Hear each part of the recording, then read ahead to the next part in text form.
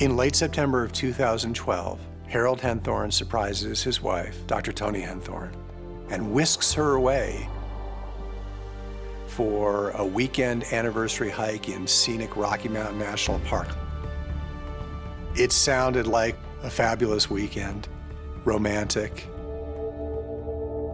Tragically, for all of her friends and family, it ended horribly. And I have a series of texts from my brother-in-law, Harold Henthorne, regarding my sister, Toni Henthorne. It says, Barry, urgent, Toni is injured, fall from rock. She has been in a critical accident, falls off of a ledge 140 feet. And she does die there on the mountain that night. Being the big brother and supposed to take care of your sister, you can't do it. It's a bad feeling.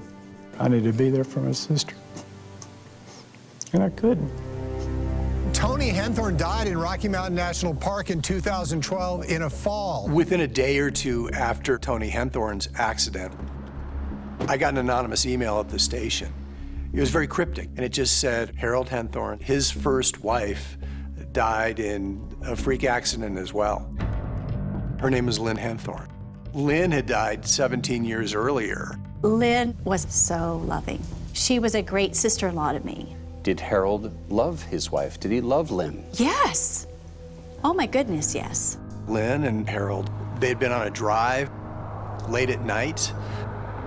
They had stopped to fix a soft tire, not even a flat tire. Somehow she ends up under the Jeep, apparently trying to retrieve a lug nut. A jack fails, and the Jeep falls on her, crushing her and killing her. When I was the Douglas County coroner, and I looked in the coroner's report from 1995, the manner of death for Lynn Henthorne was accident.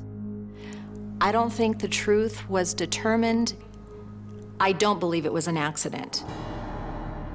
Lynn and Toni, it was deja vu.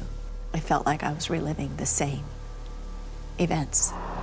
Remote area, rescue efforts are limited, it's dark. It's the same scenario. We have the questions of insurance money for both women, and the only witness to both deaths is Harold Henthorne. The Harold you knew, was he a good man? Yes. Someone you trusted? Yeah, I trusted him with my life. I never suspected any sort of malice within him.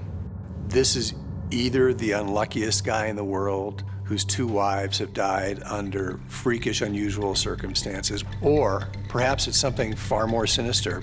It could be murder.